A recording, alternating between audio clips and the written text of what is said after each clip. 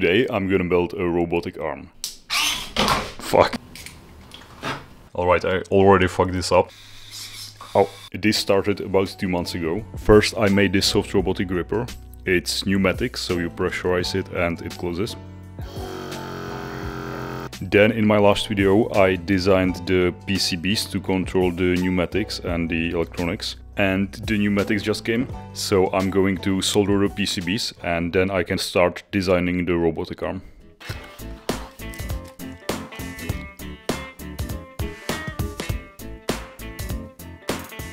Now I'm gonna be soldering this AMS1117. It's a voltage regulator and it's an SMD component. You have to solder it from the front. It's gonna be my first time trying this out, so we'll see how it goes. I haven't googled how to SMD solder, but I'm just gonna wing it. I'm gonna put some flux on the contacts. I'm not sure if I should put the paste before or after. Yeah, probably before. Peachy.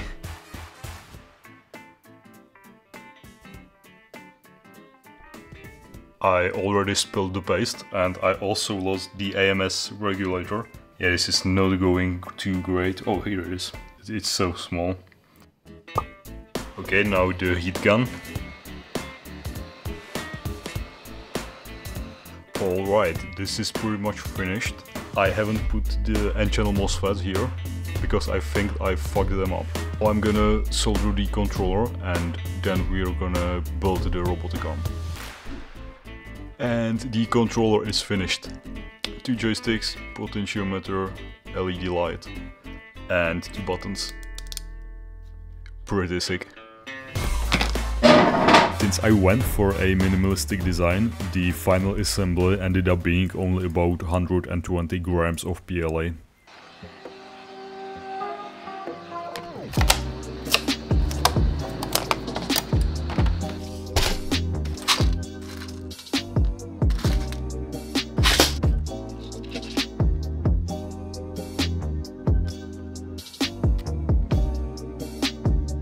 Now I'm going to attach the power stuff, so the power input from the LiPo battery, then the buck converter, and finally the switch. This is not going anywhere. Right, I almost forgot, for the buck converter I need to adjust the output voltage. 7 volts, I'm happy with that. Now I'm going to attach the LiPo battery and hopefully it's not gonna burn.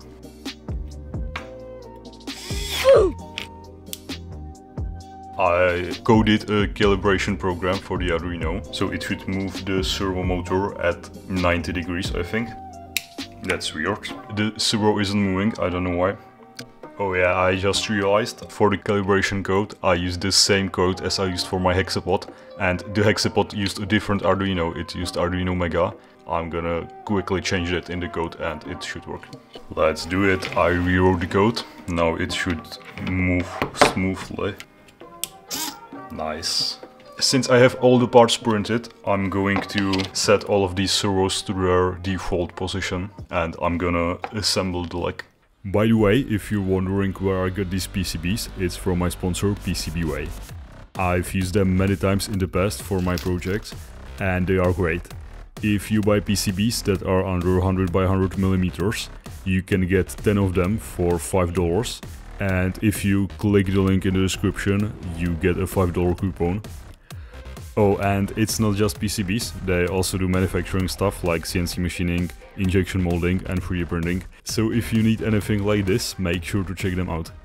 So I'm gonna attach these servos to the 3D printed parts and we're gonna see how it goes.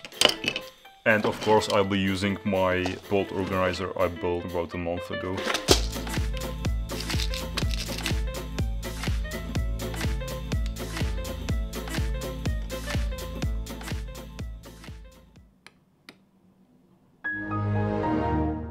Alright, I already fucked this up. This is supposed to hold the bolts. They are supposed to be screwed into this servo arm. And I've added heatset inserts to this. So I'm gonna have to take them out quickly.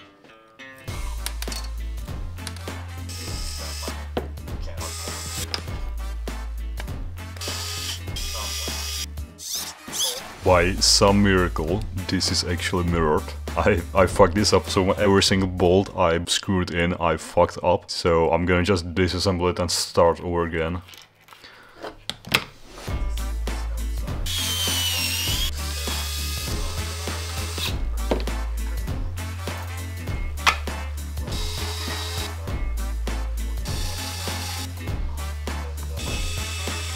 So I finished assembling the leg.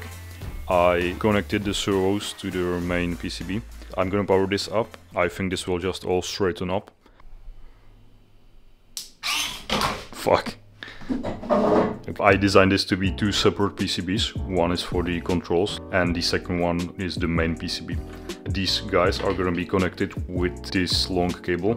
It's kind of ugly and very thick, but I'm not exactly what you would call a perfectionist. Now I'm gonna write some basic code for these joysticks, and with them I'm gonna control the servo motors. Just a quick update, I wrote some code and I got all of the servo motors to move. But this servo motor for the gripper needs a long cable, so I added this additional cable to the servo cable. And I think this creates a lot of noise, because if I try moving it, I mean it moves, but it takes a long time. It doesn't work as well as I want it to. Alright, I finally figured out why this wasn't working. I thought it's the electronics problem, so I went over the whole PCB, checked everything with a multimeter, and everything seemed to be fine. And I just found out this whole time the problem was the code. These servos move 270 degrees, and for example for the gripper, this is the default position. So I'm gonna move the gripper now. If I move it this way, nothing happens because it's at the maximum position it can be at.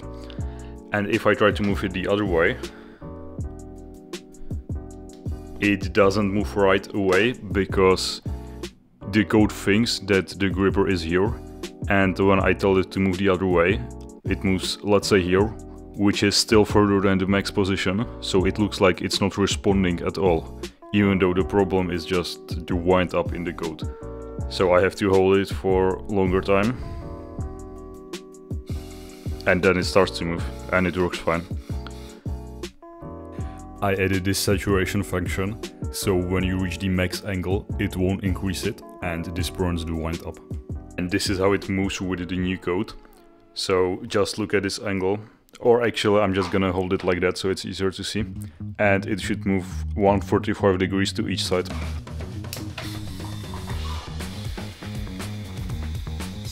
Oh.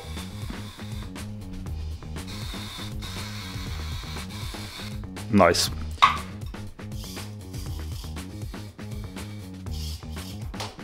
So I've been trying to pick up this tape with my robotic arm. This gripper was meant to be just decoration and it slips. So I'm gonna add this heat shrink tubing.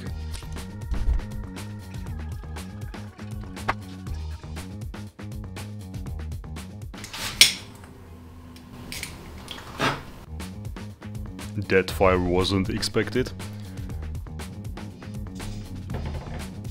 Fuck.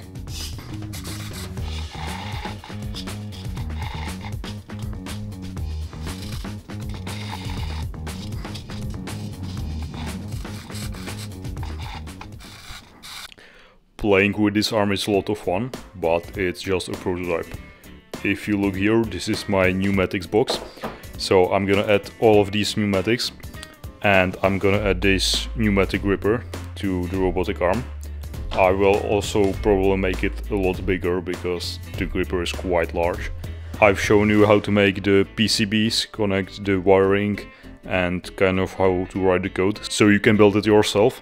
Or if you want to save some time, you can check out my Patreon, where there are all the files, and it also supports the channel. I've already got a few supporters on Patreon, and I really appreciate you.